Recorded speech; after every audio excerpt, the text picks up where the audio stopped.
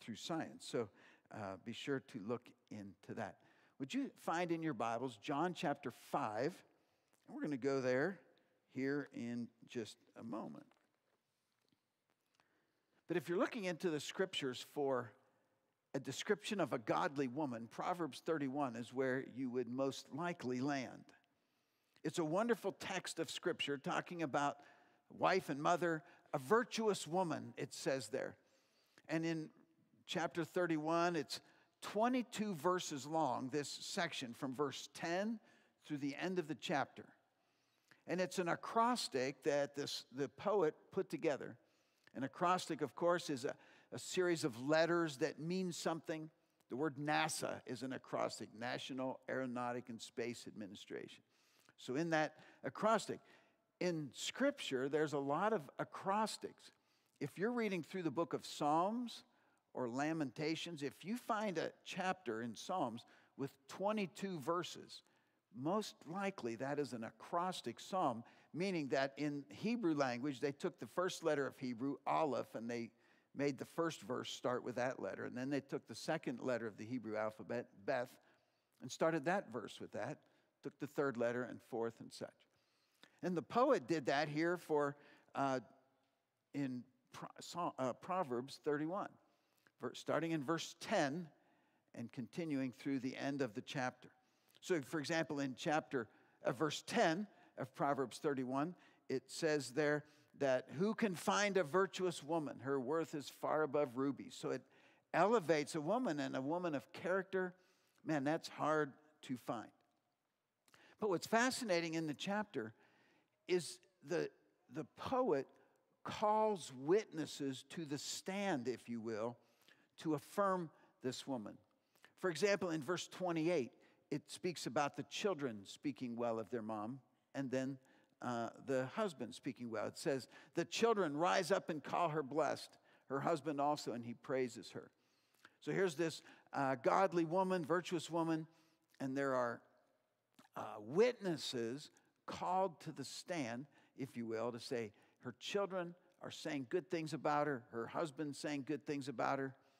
In fact, in verse 11 of that chapter, it says that her husband, the heart of her husband safely trusts in her, so he'll have no lack of gain. So again, the husband has this confidence in his wife.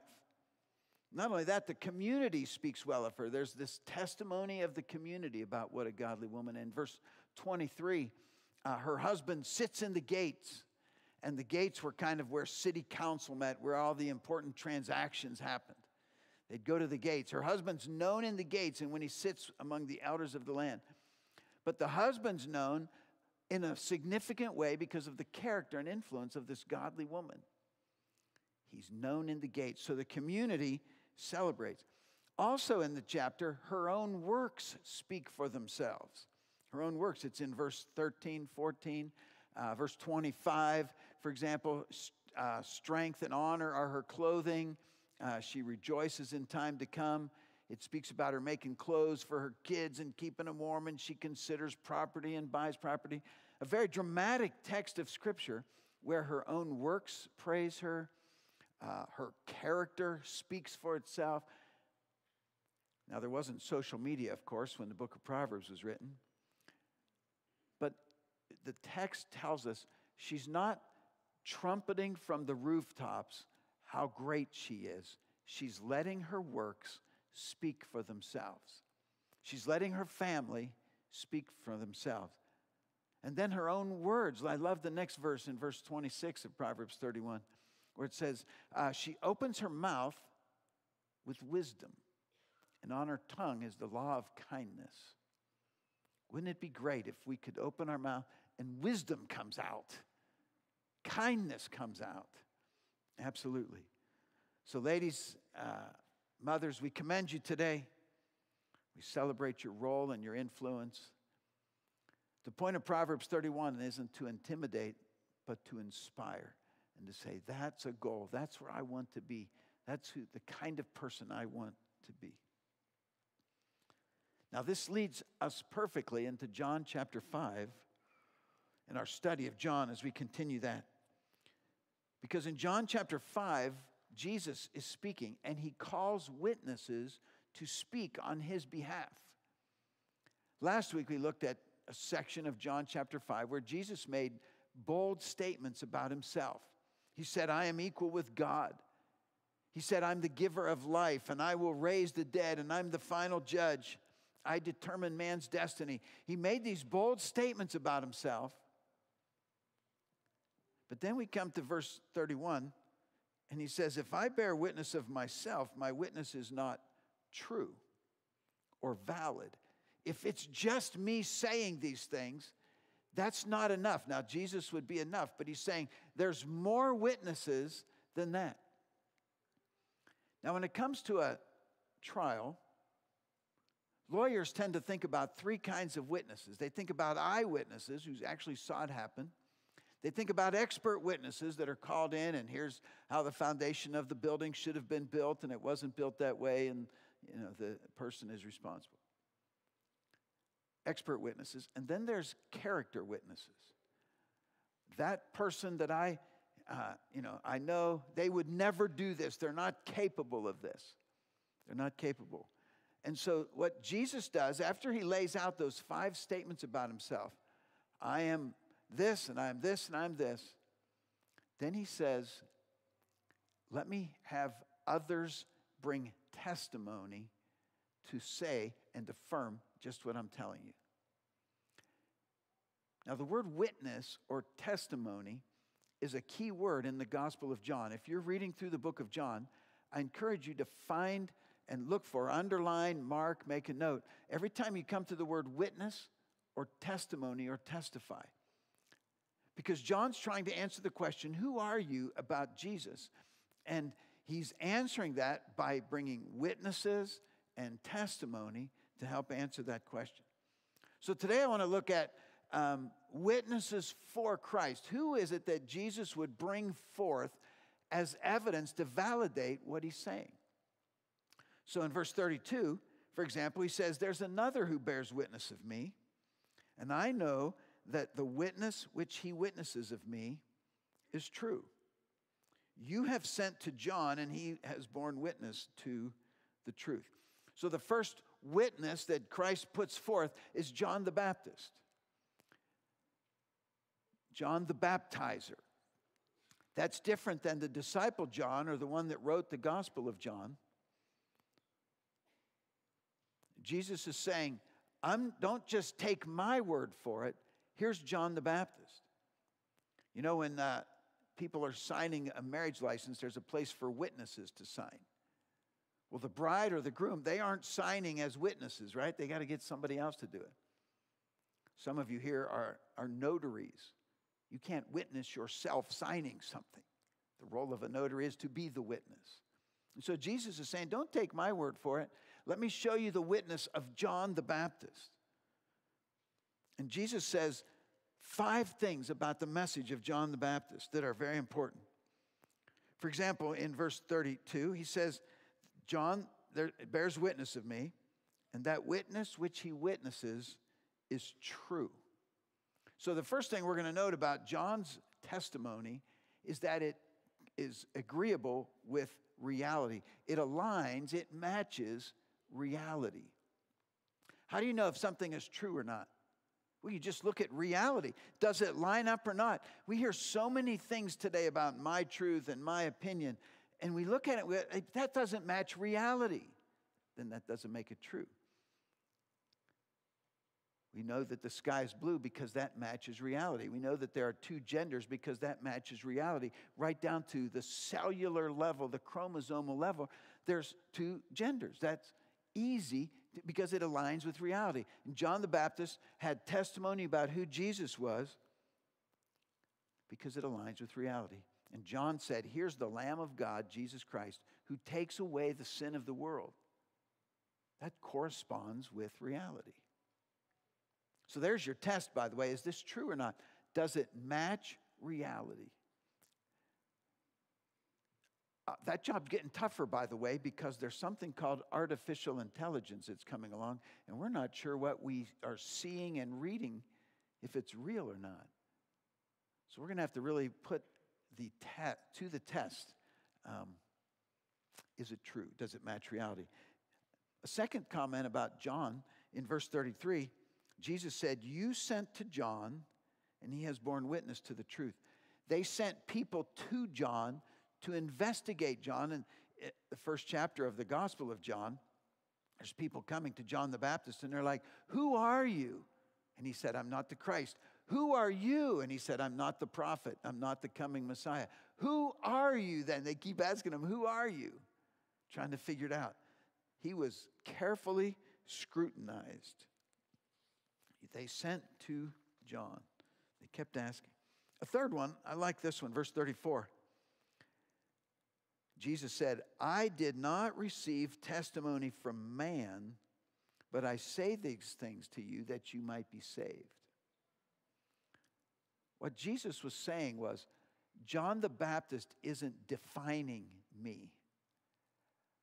I'm the Son of God. I'm already defined. I'm self-contained. I'm self-explained. I don't need John to prove who I am. It's for all of you listeners. It's for all of the people watching. Jesus said it's so that you'll be saved. It's so that you can dial in there. Jesus is self-defined. Now, we live in an age when people are trying to define themselves, to make up their identity. And social media, of course, plays a significant role in that. Its count of likes and views and impressions. And so many people are seeking to define themselves in those kinds of ways. And it's fascinating the levels of anxiety and depression and mental health concerns that have grown out of the rise of social media. A fascinating book that I'm just about halfway through, The Anxious Generation by Jonathan Haidt, explores that. He's not a Christian man, but he explores the rise of cell phones and instant internet connectivity with the mental health issues that are going on in young people and into adulthood. The reason is that people are building their lives and their identities on what other people think, on what's going on outside of them. And Jesus teaches us here, he's secure in who he is because he knows who he is. And the whole point of asking the question, who are you, is to find out who Christ is. But then we understand ourselves better when we start with him. When we find our identity in him, then we find out who we are. But far too many live life like, in the beginning, I define myself. In the beginning, me. And that's not where it starts. That's not where the world started. That's not where the universe started. It started with God, and only in Jesus Christ, when we find our identity there, can we then begin to make sense of who we are. Jesus said that the testimony of John about Jesus was to save those people. Think of the grief, the anxiety, the depression that is saved, that we're saved from when we know who Jesus is. When we understand who we are in him. When we start with him and then not find our identity there. Another thing about John, verse 35, he was the burning and shining lamp, and you were willing for a time to rejoice in the light. So Jesus is still talking to us about John's message. And he says that John was a lamp, not the light. The light is the original source. Jesus is the light of the world. John was reflecting that. He was projecting that by how he lived. He was the lamp.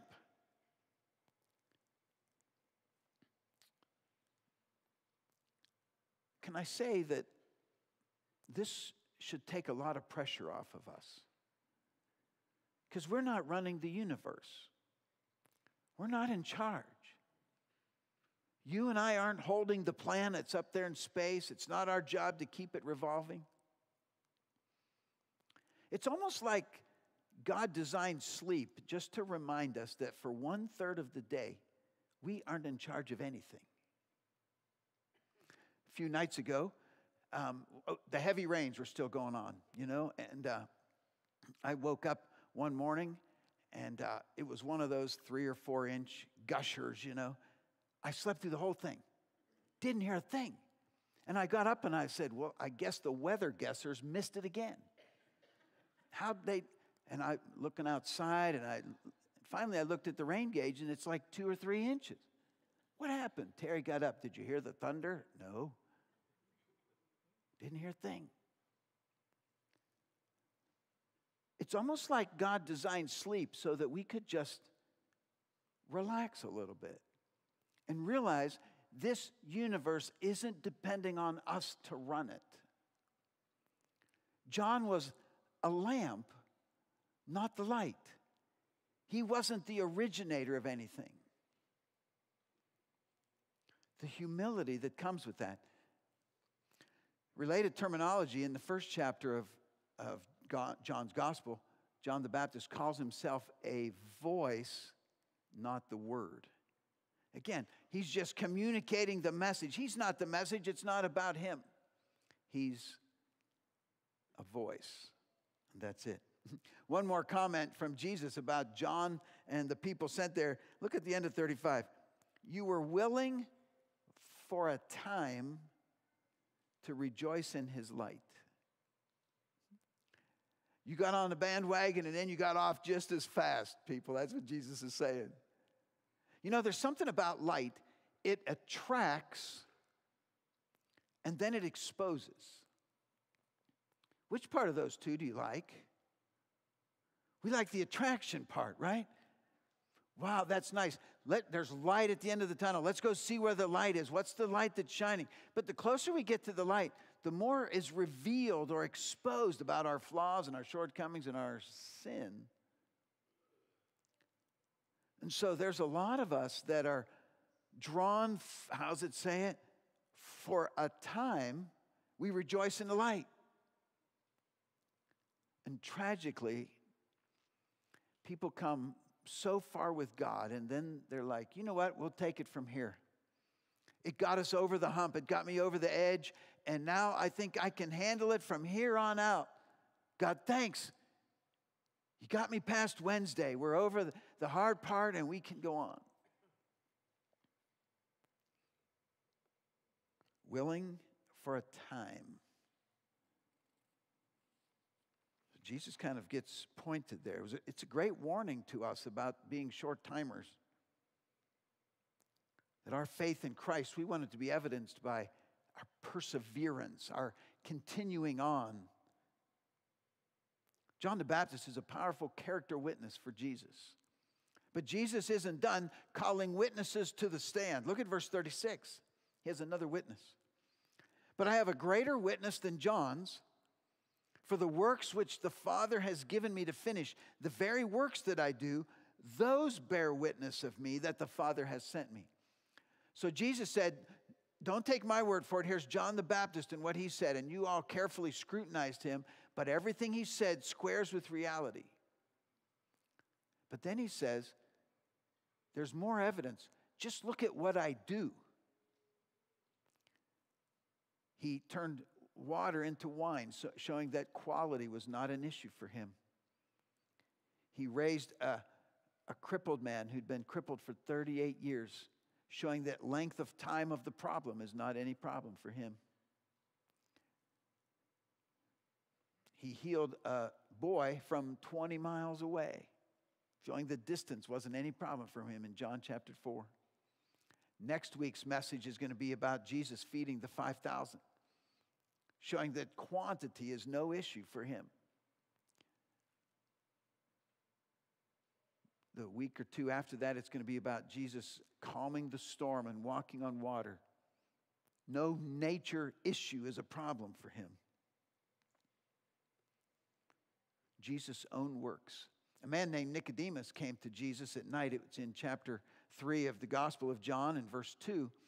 And this man came to Jesus at night and he said, Rabbi, we know that you're a teacher who's come from God, for nobody can do the signs, the miracles that you're doing unless God's with him. The miracles of Jesus speak for themselves and give powerful testimony to who Jesus is. But he's not done. John the Baptist, the works that I do, he's got another one in verse 37 and 38. and the Father himself who sent me has testified of me. You've neither heard his voice at any time nor seen his form, but you do not have his word abiding in you, because whom he sent him you do not believe. Him you do not believe. So he calls God the Father as a witness. There were 3 different times in Jesus' earthly ministry when God the Father's voice boomed from heaven to earth for those who were listening. This is my beloved Son. At Jesus' baptism, when he came up out of the water, the voice of the Father, this is my beloved Son, in whom I am well pleased. And then at the Mount of Transfiguration, the Gospel of Matthew, chapter 17, this is my beloved Son. Listen to what he's saying. And then after the triumphal entry on Palm Sunday, but the people weren't listening. They weren't hearing. They weren't paying attention. So Jesus has another witness that he calls. It's in verse 39. You search the scriptures, for in them you think you have eternal life. And these are they which speak of me. Verse 40. But you are not willing to come to me that you may have life. The 4th witness Jesus calls here is the scriptures themselves. And he says, these Old Testament scriptures speak of me. They're pointing the way for me. We picked up a saying that goes like this: the Bible is a unified story that points to Jesus. When you read through the Old Testament scriptures, those are not random stories. There's David and Goliath, there's Daniel in the lions, then there's Noah in the ark. Those aren't just random stories. Those are all part of a plan of God to point the way to the Savior, Jesus Christ. Now it says here, you search the scriptures. He's not commanding them to search the scriptures. He's just explaining, this is a fact. You guys have been studying the scriptures for those people for decades, and Jewish people for centuries there. You've been searching the scriptures, and you've missed the whole point of them. They're pointing people to me. In the Gospel of John, there's at least 18 times where the Old Testament is quoted or alluded to. When John the Baptist says, behold, the Lamb of God who takes away the sin of the world. That's a throwback to the Passover lamb. Look at verse 45. Do not think that I shall accuse you to the Father. There is one who accuses you, Moses, in whom you trust. But if you believed Moses, you would believe me, for he wrote about me. But if you do not believe his writings, how will you believe my words? Moses wrote the first 5 books of the Old Testament: Genesis, Exodus, Leviticus, Numbers, and Deuteronomy. And Jesus is saying, Moses was writing about me. You see, all the references to the Passover lamb were pointing to who Jesus Christ is. He out of slavery in Egypt. And it was a reminder of the deliverance and the freedom that was going to come when people put their hearts and lives into Jesus Christ's hands.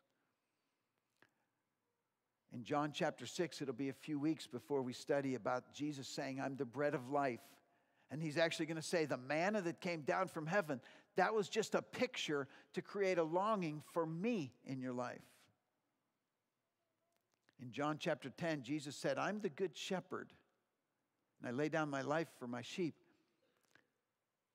Maybe you know that verse in Psalms where it says, the Lord is my shepherd, I shall not want. I lack nothing. What Jesus was saying here is you all have been looking into the scriptures and they're pointing to me, but you've been missing it. You've been missing it. So there's some implications. Let me offer 3 implications from this. Implication number 1 is when you read scripture, when you're reading the Old Testament, look for Jesus. When you're reading through the Old Testament, how is this pointing to Christ? You know, one of the ways it points to Christ is we read about the deeply flawed individuals and we keep longing. Is there anybody that can get this right? Is there anybody that can live a perfect life? Is there anybody that can finally show us what it looks like to live with character? It creates a longing. Sometimes they're symbols or pictures. The serpent on the pole. Look to the serpent on the pole and you will live. the manna from heaven. Strike the rock and water will come flowing out of that. And Jesus said in John 4 to the woman at the well, when you put your faith in me, it's going to be like rivers of water in your life. It's not just Noah and the flood. It's a picture of salvation. There's only one door in to the ark of salvation. It's not just David and Goliath, a random story. It's somebody fighting on our behalf, taking on the giant that is Satan. Secondly, implication here. Jesus' redeeming work was planned by God. Jesus' redeeming work was planned by God. As we read through the Old Testament, and then we connect it to the New Testament, we realize this was all a plan. It wasn't like Jesus' earthly ministry, something went awry. Something went haywire. Oh no, they're getting mad at him. That's not what we expected at all. We thought it would all be great. It was all a plan. 1 Peter has a fascinating phrase that we were redeemed by the Lamb who was slain before the foundation of the world. Before God even created the world, he had a plan to redeem the world. He had a plan to save us from our sin. It was all a plan. God's not surprised. God's not caught off guard. He's not surprised. Now, this week has been an interesting week at the Perkins household. My wife had hip replacement surgery a year ago next week.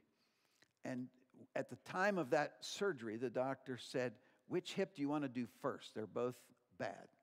And she said, well, the right one started hurting first, so we'll do that one. Okay, then a year later, meaning like next week, we'll do the other one. So we've been working on this and planning. The other day, Terry was walking into school, and she stumbled. And she said, oh, no, my foot hurts. And by the end of the day, she couldn't walk on it. And she broke her foot and on the good leg. So we're not sure about rehab and repairing that hip and such. We go Wednesday to the orthopedic surgeon to have a look at her foot. And God's not surprised. We're trying to figure out the timing, and the timing was to get it done as soon as school's out so she'd be ready for the time school started again 3 months later. God's not surprised. And I don't know what's happened in your life this week, because there's been a lot of things more crazy than our thing. But I know that whatever happened in your life this week, God's not surprised. He's got a plan and a purpose, and he's working for that plan and purpose. And the call to us, and we've been trying, is just say, hang on and say, God, what's your plan and purpose here in all this? We don't understand your timing. We don't see it all working out.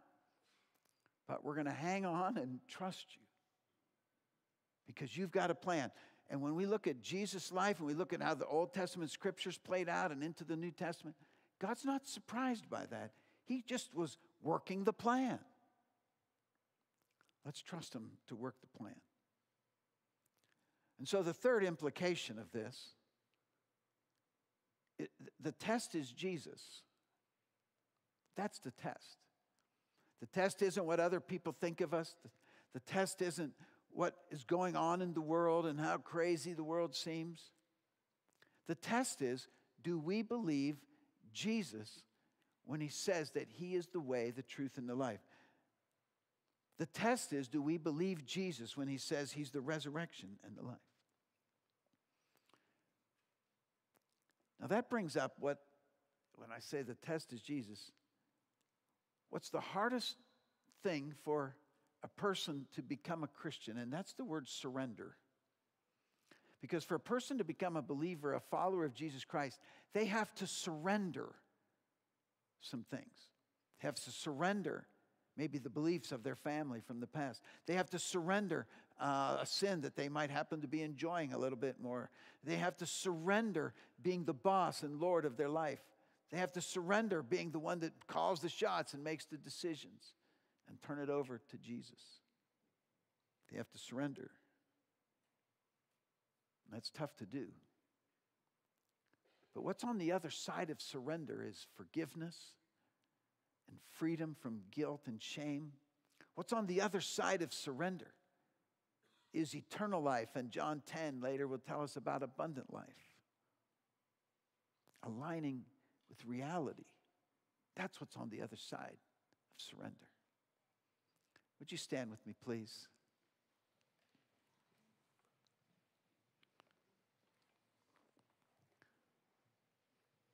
With heads bowed and eyes closed, I wonder who here today needs to surrender to Christ. You've been calling the shots yourself. But you look at your life and you're like, man, where am I going? I'm kind of spinning my wheels. Because you've been calling the shots yourself. And today is the call to surrender to Jesus Christ. God in heaven, across this room, there's any numbers of folks that need to surrender their lives to you. They've been the boss. They've been calling the shots for way too long. And maybe, God, the scriptures have become clear to somebody today about who Jesus is and giving their life to him. How I pray that today is the breakthrough spiritually for dozens of people. In Jesus' name.